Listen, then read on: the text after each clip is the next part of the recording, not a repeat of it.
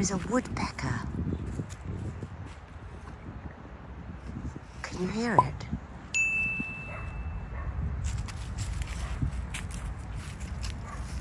It's Monday morning, I'm in Regent's Park, and there's a woodpecker somewhere up there.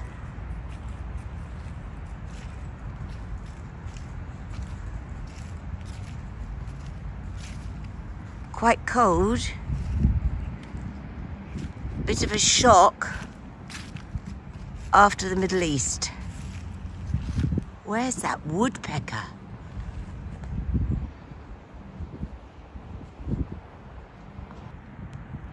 BT Tower. Now I know I'm home. Round and round it goes.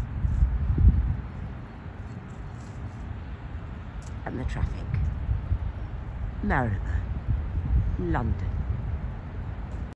Hello, now for my big surprise. So yes, I am very close up. I'm getting ready to go out actually. I'm doing a big podcast for Sheer Luxe with Nadine Baggott.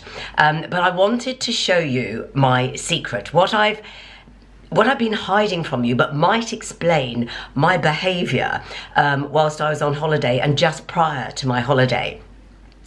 Do you remember on my holiday, I wore no makeup whatsoever, rather similar to this, except I did wear a red lip.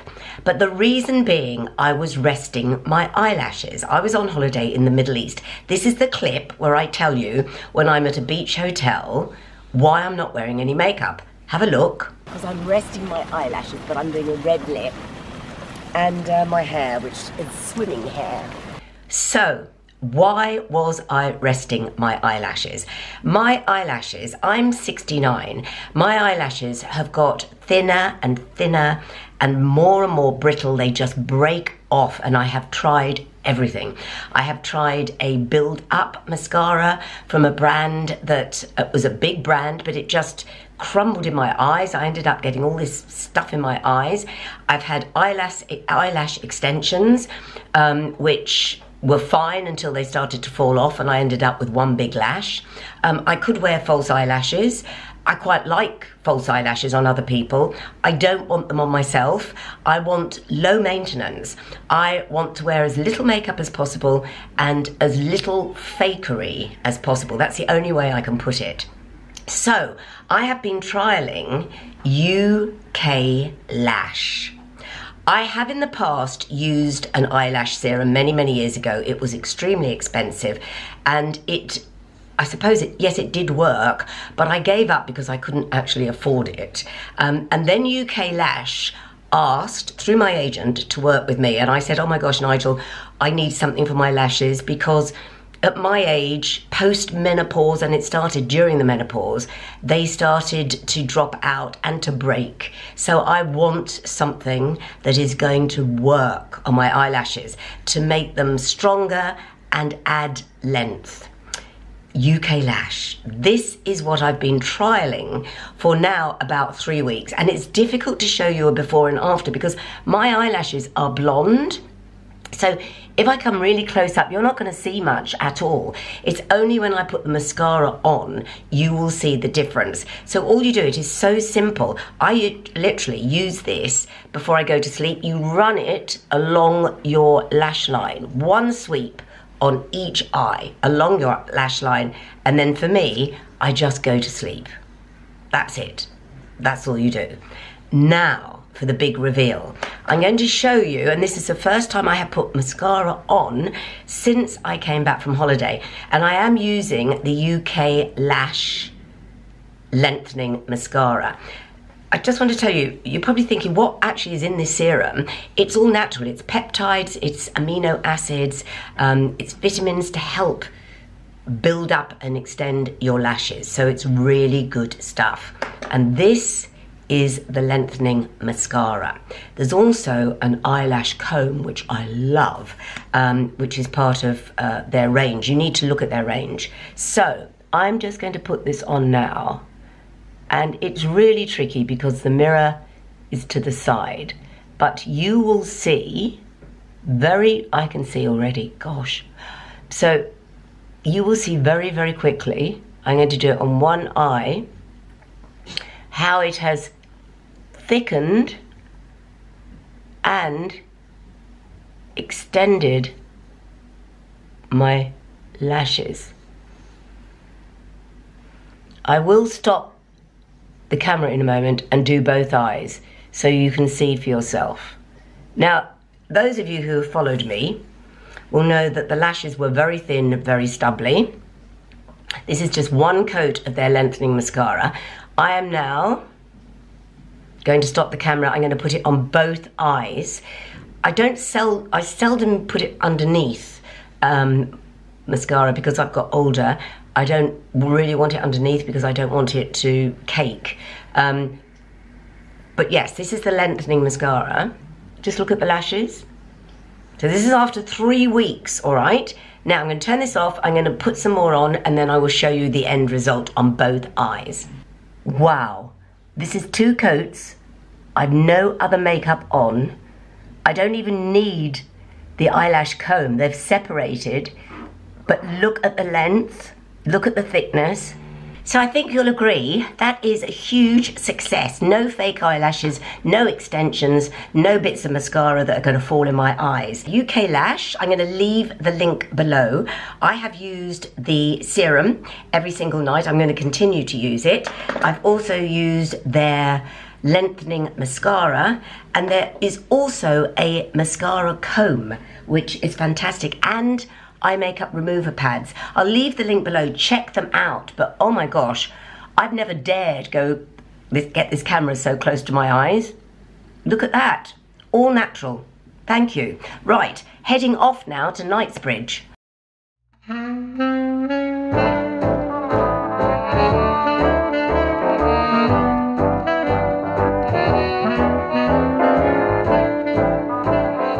I am off to Knightsbridge.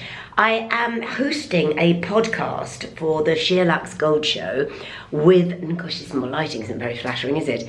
With Nadine Baggott, and she is getting a car. I would probably have a car if I asked for one, but I don't like to. She has a long way to come in. I'm going on the tube. But what am I wearing? I am wearing a new suit from Theory. Do you remember I had a bright pink, or like a strawberry pink suit, and I loved it so much. It's wool, and this is their spring colour, which is lavender. I know it's not spring yet, but I love this colour. So yeah, let me just show you. The whole thing is from Theory, actually. The trousers, the jacket, which you can have done up or undone, and the t-shirt, all in lavender from Theory. Right, at least it's not absolutely dark. It's getting lighter, isn't it? Off I go. Before I go, can I just say what has happened to my hair? My hair has grown and it's taken on a life of its own. It seems to be going up at the ends. I look like a 1960s go-go dancer, an old one. Anyway, I will sort my hair out at some point. It has grown a lot though. I think probably in the sun, in Muscat. But, okay, I'll go with it until I have it sorted.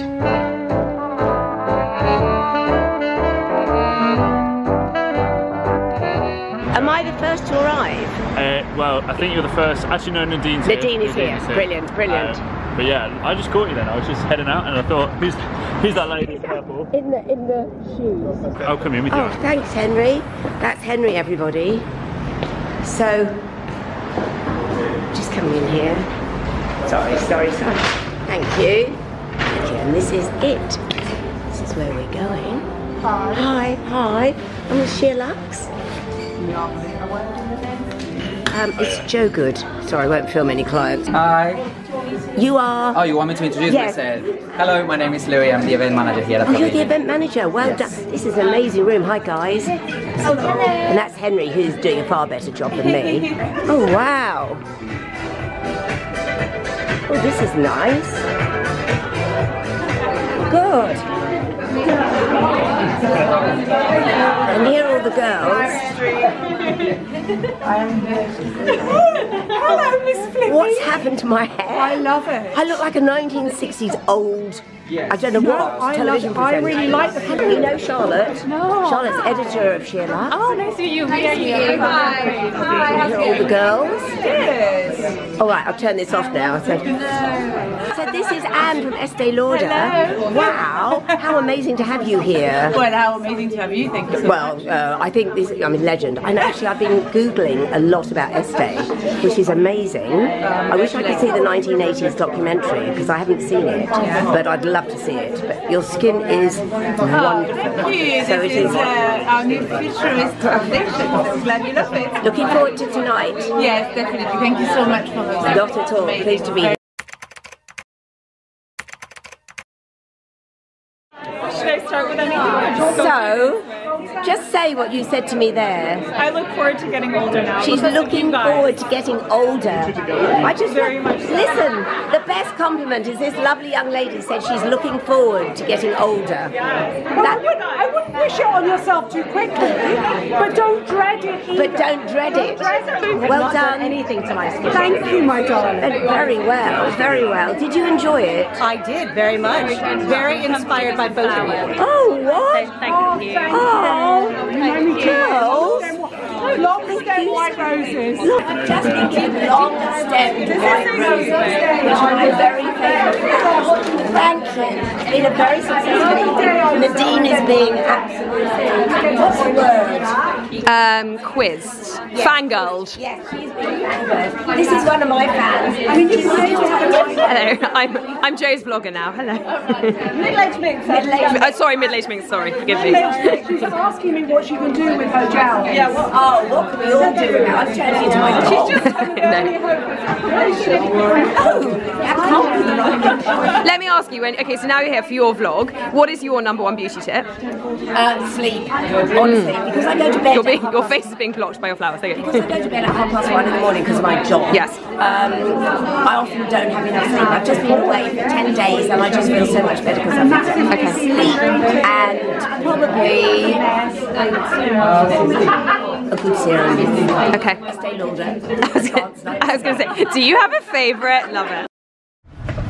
What a great night, and I love my flowers. That was a fantastic night, and it is part of the Sheer Luxe podcast, Gold podcast, yeah, I'm in a cab. What do I think I'm doing? I bought new shoes. I'm going back to Myrtle because Myrtle, I must talk to you about Myrtle. Myrtle is in season, which is slightly worrying. But anyway, I'll be back with her soon, and then we can have more of a talk. A bit hectic, really. Last night was fantastic. It was fantastic. Everything I do with Sheer Luxe, I love. They are family to me. That sounds so ridiculously dramatic, but they. I just love them. I love the way they work. I love that they're happy. They work hard, but they enjoy their lives. And the event was fantastic. It is a podcast which will go up, but it was in front of a live audience, and many of you were there. So if you were there, leave a comment under this vlog and tell me if you were there, because I met a lot of you last night. Anyway, I will post that when the Gold show on Sheer Luxe, when they release it. We're recording another Gold show next week. What do you think about this? I don't know what I think about this hair. God, I'm becoming one of those vloggers that just sits talking about their hair. Well, I've done it for years, so I may as well continue. I don't know, it turning up at the bottom, I feel like a very dated 1960s, I don't know what. I don't know whether to keep it. My dilemma is tomorrow I'm doing a big job, a very big job for a local hotel. And it's a sort of tour of Marylebone, because I know Marylebone so well. We're going to be filming outside, but I don't like wearing coats because I'm so short. I like wearing a suit. And I might wear the lavender suit I wore last night, which I love. It's from Theory, and it's for this season's spring collection. I paid for it, it wasn't a collaboration.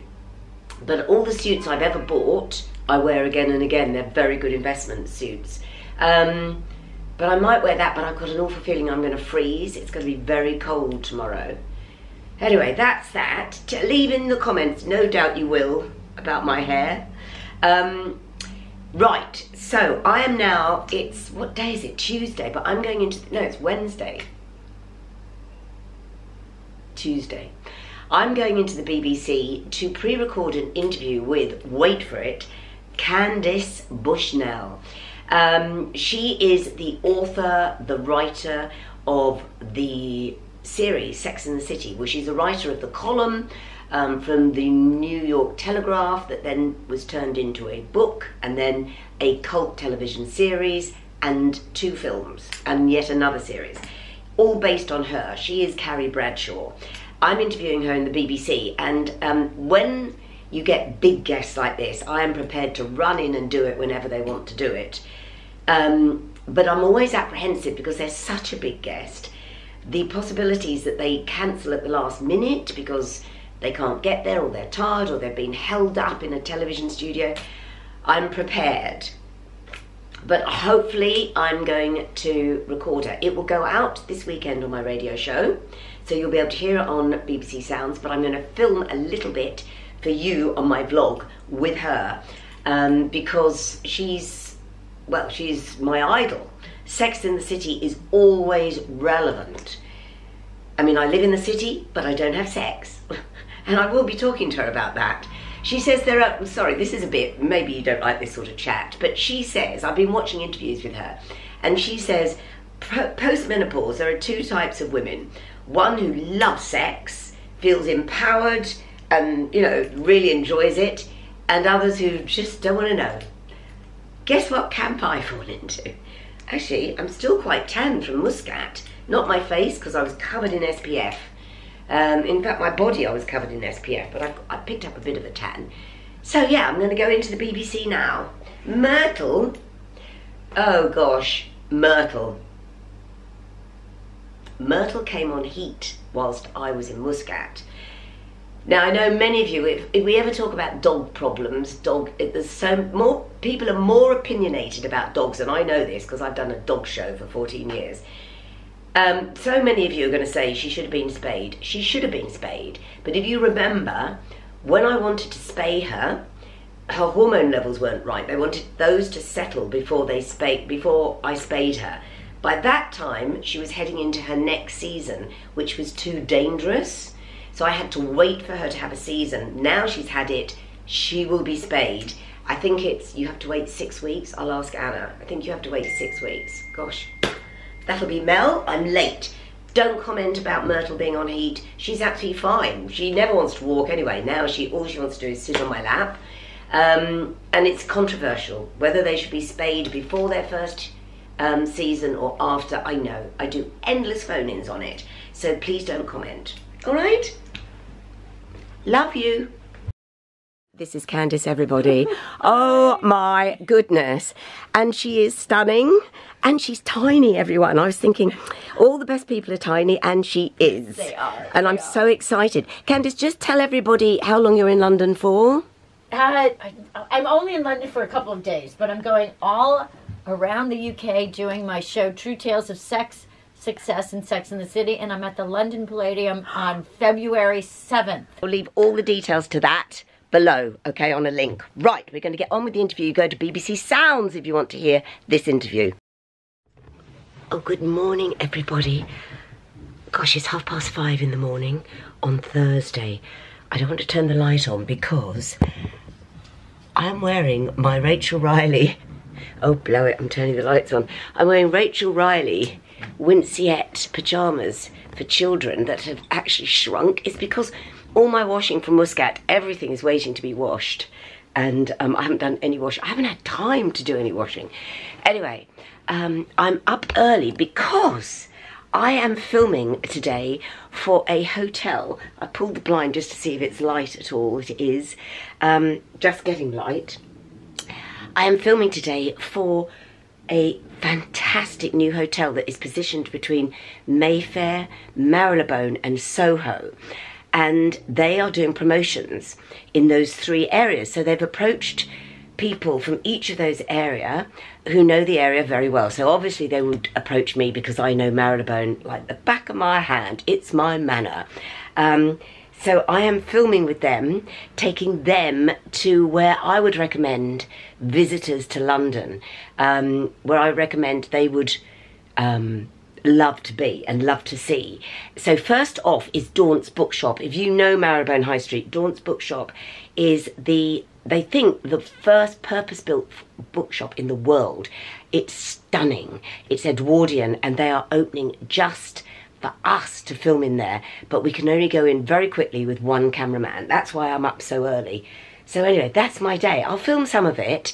It's been a busy week. And I'll sit and explain to you at the end of this vlog everything about Myrtle. She's fine. She's outside, actually. Outside. She's in the hall. She can't come on the bed for obvious reasons. But anyway, I will tell you all about that later in the vlog. You can't see me. That might be a blessing. And please excuse these child's Winciette pyjamas.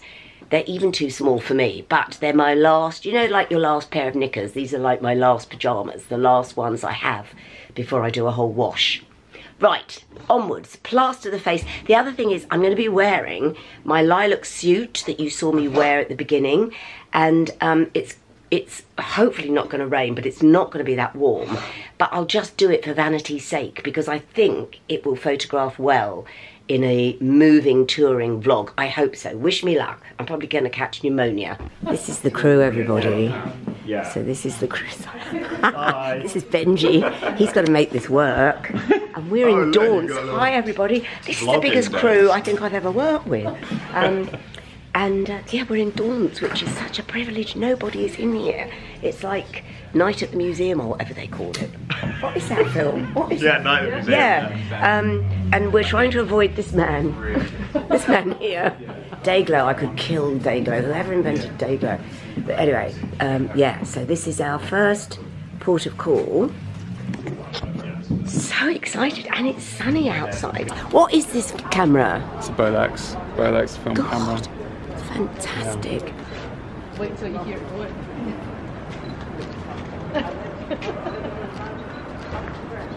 Oh, amazing, guys. Not even I remember these, and I'm old. Amazing.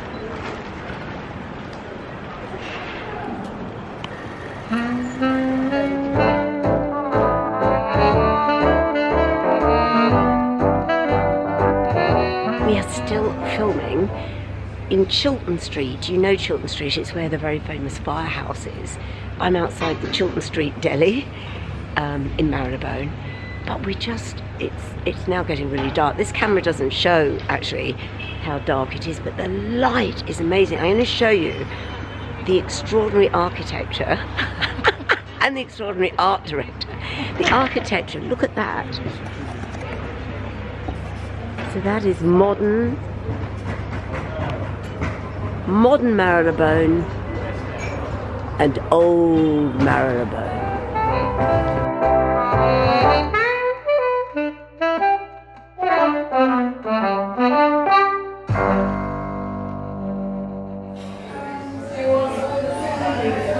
Look who's here, everybody. Hi, Joe. It's Anna, and we're in the Swedish cafe downstairs. We are on Great Tipstrel Street doing a little bit of Swedish shopping. So I'm buying some pepperkaka ginger biscuits that are called Anna's. So because Anna is half, this light isn't doing us any favours, no, Anna. it really isn't. Joe. Anna is half Swedish. Yes. Her mother was Swedish. Yes. And she was called Gunilla. Yes, a very Swedish name. Very Swedish name. So, and we've just had chai lattes upstairs. We've just done a pre-record for the radio show tonight. And we've just had chai lattes.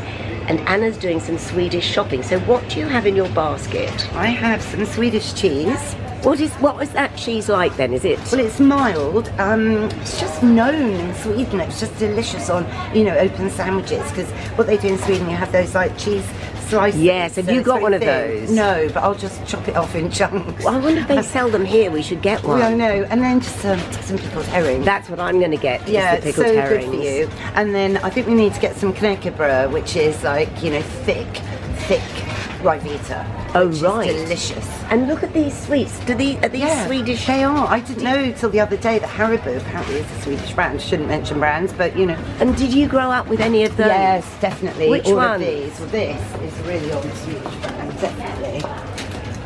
There we go. So yeah, so that's fudge and caramel, salted caramel. So, what street are we on? Great Titchfield? Yes. So, I am going to finish the vlog here with Anna and do some shopping. Dave is in LA, and so I'm going to get him to send a video to say how he's getting on in LA. He's just watching The Real Housewives, Anna. That's all he does is watch televisions with the curtains. Are you sure that's what No, it is. He comes back whiter than he goes, with the curtains drawn.